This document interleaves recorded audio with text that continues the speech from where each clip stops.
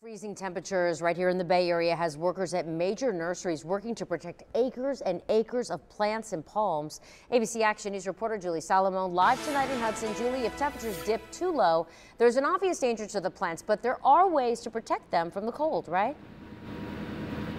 And that nursery owner is taking several precautions tonight. You can see behind me, he's covered dozens of plants out here on the 43 acres that he owns. He says homeowners can use sheets as long as those sheets don't get wet overnight, because if that happens, it defeats the purpose.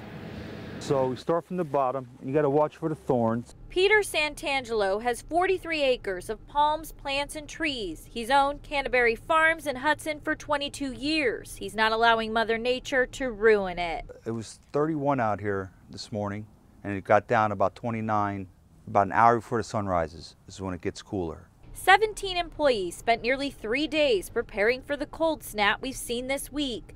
They're out covering dozens and dozens of plants. This winter protection fabric is awesome fabric because it keeps like a 7 to 8, 10 degree difference underneath from the heat rising from the ground.